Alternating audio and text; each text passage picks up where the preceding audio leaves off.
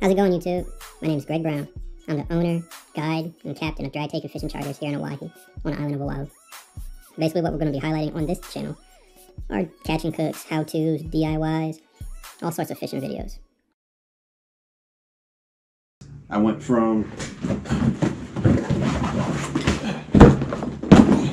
this fish bag, which isn't bad. It's about 36 inches long. It's pretty sturdy. It keeps ice really well. No major issues other than overall size. It fits perfectly on the kayak, but the fish that I target and go after, especially around this time of year, are just too big for this.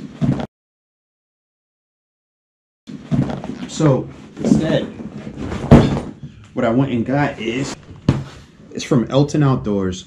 It's pretty much double the size of my older one. 60 inches long. Same double insulated sides here. High quality zipper. Heavy duty straps for carrying. I had to find an alternative route to ice because I didn't like dealing with the water as a byproduct when it melted, and the amount of ice I needed just wasn't conducive. I'm limited to how much weight I could take out there. Strongly recommend this product called Cooler Shop. It's a great alternative for ice. You don't have to worry about the excess water from it when it melts.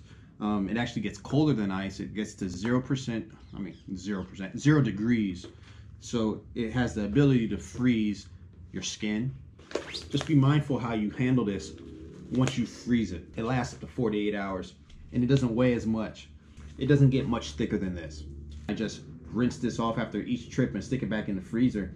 But on the back here, I put strips of Velcro, and it's just a typical two-sided Velcro. I also have Velcro on the inside of this bag, and I have them evenly spaced out, 4 on the top, 4 on the bottom, so my fish are sandwiched in between 2 cold packs. Check them out. They're on Amazon. I'll put the link in the description below.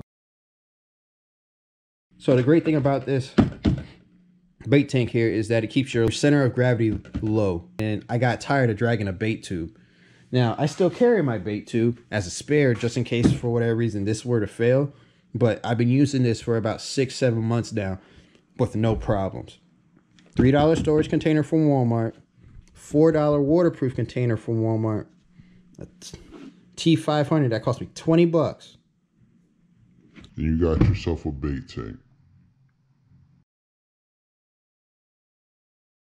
One thing that I highly recommend people do is get you a sticker with your name, your phone number. Somebody finds this, they know who it belongs to. Notorious.